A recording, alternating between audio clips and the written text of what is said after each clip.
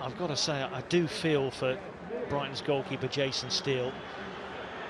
He has had a long time to think about that error, and he's looked ashen since making it. He's had an uncomfortable night all evening, really. He hasn't really been that busy. He's going to be busy now as we start the penalty shootout.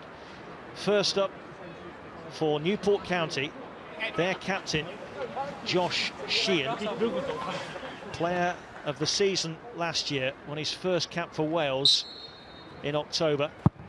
And it's saved. Brilliant from Jason Steele. He guesses the right way, or anticipates the right way, I should say. Let's give him credit. It's a decent attempt from Josh Sheehan. It's hit with power. It's heading towards the corner. And that was a fabulous save from the under-pressure goalkeeper, Jason Steele. Next up for Brighton, Pascal Gross. Both of his goals this season have come from the penalty spot against Liverpool and Southampton. Can Tom King deliver for Newport County again? Gross for Brighton. Sends the keeper the wrong way, and Brighton lead after a penalty apiece. Yeah, it was an emphatic penalty, wasn't it? It was a kidology there. Pascal Gross using his experience. Stutter in the run-up. Trying to wait to see that Tom King move first before placing it in the opposite corner, and it worked. Mickey Demetriou for Newport County. Missed from the spot in round 2 of the Cup here against Salford. Needs to deliver for Michael Flynn this evening. Relatively short run-up. Can Steele do it again? He can! What a story is developing here in the penalty shootout for Jason Steele. He's pumped up now, isn't he? And who can blame him? As you said, he looks ashen. He thought he'd cost his team an FA Cup tie. But he's fought back, showing good character, great determination. Gone to his right twice and made 2 fine saves. I wonder if he's been getting some stick from some people behind that goal, because it was some celebration. Neil Mopé for Brighton. He's also scored from the spot this time. 6 goals this season, 3 of which have been penalties. He's not had the best of nights, the Frenchman. Just the one opportunity, but his link-up play wasn't as good as it can be. But a chance to put Brighton 2 up in the shootout. It's a poor penalty, scuffs it. I think it might have been going wide anyway, but Tom King made the save. Mopé's night doesn't get any better. Yep, he scuffs it. You're entirely correct. It's not a great connection, not a great strike. He's looking at the goalkeeper. Doesn't make good connection with it. And it is a good save. Tom King, another excellent save from the Newport County goalkeeper, which does keep his team very much firmly in the penalty shootout. They just won't go away, will they, Newport? Josh Labadie is next up for the League 2 side. That's how to take a penalty. Steele again going to his right. The ball thumped more centrally. They're still in this game, Newport County. He doesn't mess about. It takes it quickly as well. So Jason Steele didn't look as if he was entirely ready for that one. Josh Labadie went for the fast approach. Took the goalkeeper completely by surprise. Keepers are used to the stutter run up and a slow run up from penalty takers, and the fact he sprinted up, took it, and smashed it home, surprised the Brighton keeper. Pressure now on Yves Bissouma of Brighton. Graham Potter down. Look, Bissouma with the stuttering run. He's hit the post, and we're all square again. 1-1 after 3 penalties each.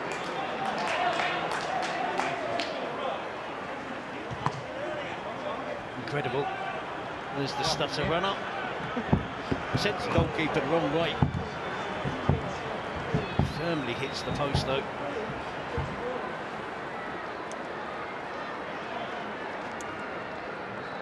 We haven't seen many good penalties so far. 4th up is Ryan Taylor for Newport to put them in front, and he has done. Barely had a kick since coming on. Brilliant, Tails! I think Michael Flynn enjoyed that. 2-1 Newport lead. And Lewis Dunk, the Brighton captain, has to score, doesn't he, really, Terry? 5 attempts at the goalkeeper tonight, and he saved them all. Can Lewis Dunk finally succeed? Or will it be another save for the Newport County goalkeeper, Tom King? The other 3 Brighton players have all stuttered in their run-up. Dunk scores. It was too powerfully struck for King, who got his hands to it. It's 2-2, and it's sudden death, effectively. Yeah, it's the power, isn't it, that beats the goalkeeper. He hits it really firmly. It's not in the corner. Tom King anticipates, goes the right way, goes to his left. The power is just enough to beat him. Liam Shepherd, whose cross led to that equaliser for Newport in the 5th minute of added time. Shepherd against Steele, and Steele saves it. Steele, who fumbled Shepherd's cross earlier in the game, makes no mistake here, and now it's advantage Brighton Hove Albion again.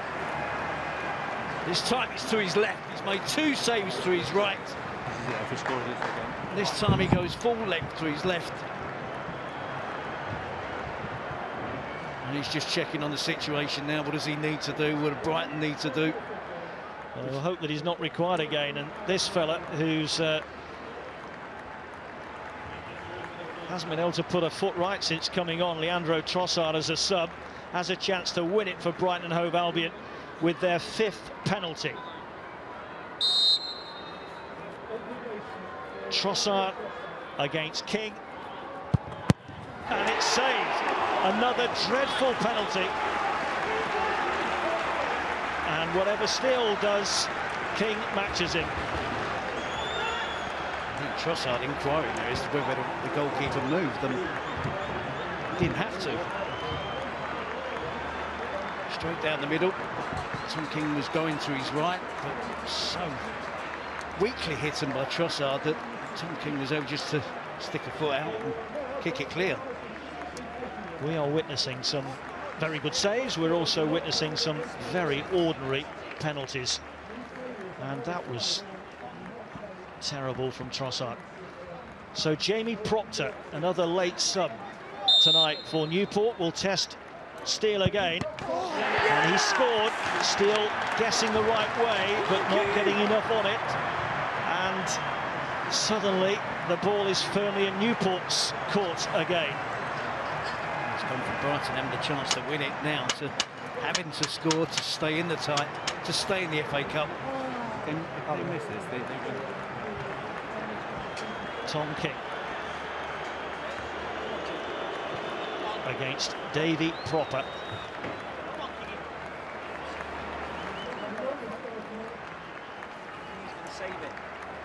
There's great belief in the Newport technical area that Tom King is going to be Newport's king again. Proper takes, cool as custard, the Dutchman, and it's 3-3, and we go on. Actually, I was really confident if I would have been Brighton supporter there that David Proper would score that goal. Shame, sorry Terry, shame from Potter's point of view that he wasn't number 5 on the list rather than number 6. It's a late night for those upstairs, but I suppose they could go straight into bed as soon as the final whistle goes on this one. Penalty number 7, and Steele has produced another save. It's Bennett this time who's denied. Steele has been incredible in the penalty shootout.